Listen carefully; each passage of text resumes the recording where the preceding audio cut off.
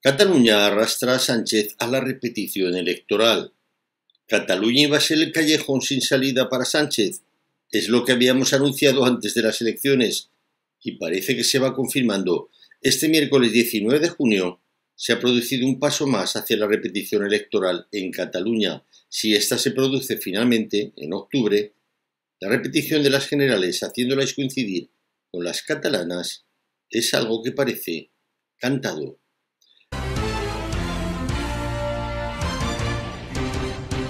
Hola de nuevo amigos, encantados de estar de nuevo aquí con todos vosotros en este Periscopio. Permitidme animaros en primer lugar a suscribiros a aquellos que no lo estéis y a dar like al vídeo si os gusta. Como decimos, Sánchez presume de aguantar 3 años más, pero no tiene mayoría para ello. En este momento está más cerca de la moción de censura que de poder agotar la legislatura y entre medio como opción inevitable, en el caso de que Cataluña no tenga presidente, la disolución de las cámaras y la coincidencia de fechas para que Sánchez pueda aprovechar el notable impulso que para él es Cataluña. Este miércoles el medio de referencia del separatismo catalán, el nacional.cat avanza el nuevo paso hacia adelante que ha dado la opción de la repetición electoral. Rull, que es el presidente de la Cámara, activa el reloj electoral y el Parlamento celebrará el 26 de junio un pleno sin candidatos, precisa dicho medio.